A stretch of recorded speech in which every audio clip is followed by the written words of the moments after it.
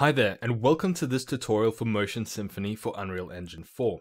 In this tutorial, we're going to get started with the motion matching proportion of Motion Symphony. Motion matching is the flagship technology of Motion Symphony, and it is much bigger than the other technologies like pose matching and stuff like that. If you're interested in pose matching, then I suggest having a look at the documentation in the sections and going to those relevant videos. But for now, we're going to get started with the core of what Motion Symphony has, its flagship animation node. Now, for motion matching, there's actually quite a lot of initial setup, and while you can do it quickly, the first time might take some time understanding why you're doing it and what you're doing. I recommend having a look at this pipeline overview and getting a good understanding of what we do. So first we create a motion configuration, then we create a motion calibration, then we create a motion data asset, and we configure it. That's where we add our animations. So you probably won't understand what these mean at this time, but we're going to go through one video at a time. So the first video, this one is going to be about motion configuration, and the next will be calibration, etc., until we've gone through this entire pipeline. Now, I'm not going to explain every single setting. That's going to make the video way too long, but this documentation does have information on every single setting, so I highly recommend you look at it.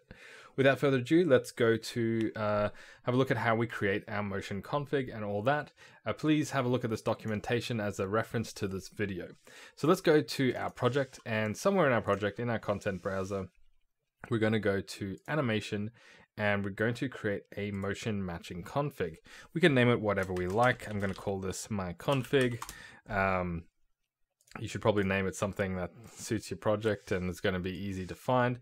If we open it up, we get this inspector. Now, the first thing we need to do is select a source skeleton.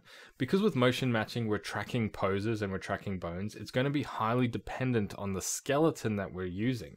So we need to bind it to a source skeleton. Effectively, you're going to need at least one motion config for each skeleton you plan to use motion matching on. So I'm going to choose U4 mannequin skeleton because that's just the one we have. And the next thing we need to do is define our trajectory and pose configuration. So basically, the motion matching config file basically tells the system what we want to match, how many trajectory points, what's the timing of the trajectory points, how many bones we want to match. So let's go and do that. I'm going to add 5 trajectory points. Now, this is just the normal setup that I always do. You can experiment with it, but usually we want to match a trajectory that is 1 second into the future and up to 1 second in the past. I usually have 2 points in the past, negative 0.66, negative 0.33. So these are evenly spaced. That's why I've done them as 0.33, 0.66 instead of round numbers. And then in the future, I'm going to have 0.33 seconds, 0.66 seconds, and then 1 second. So now I've got 5 points evenly spaced, 2 in the past, 3 in the future. Now, it is important that these are in order from lowest to highest. So whatever trajectory configuration you come up with, you just put it in here with the timing that you want. So trajectory point 1 will be in the past, 2 will be in the past, and then we'll progressively get higher to our final 1 second trajectory point. So again, this file is like a configuration for our motion matching, saying this is what we want to match. This is our trajectory configuration. Next, we want to tell it what bones we want to match. So this is basically just a list of bones, and it's configured to our skeleton. So whatever skeleton you put up here, these are the bone names that are going to show up here, and we want to choose which ones we want to match. It'd be very tempting for many people to just add tons and tons of bones. Don't do this. You really don't need to. If motion matching is done correctly, then you only need about 3 bones. 3 bones, even 2 is probably the minimum, but I'd recommend 3. You could go up to 5 by matching the hands as well. It really depends on your game. If you want to, if the upper body's doing some really important stuff, you might want to match the hands as well. But for a general locomotion set, just start with the feet and the hips. So I'm going to get the right foot, L, and I'm going to get the left foot, R, and the last one I'm going to get is the hips. Now you could either use the hip, well, it's called the pelvis in this case, pelvis.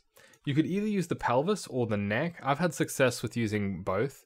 It's basically just a central, stable kind of bone.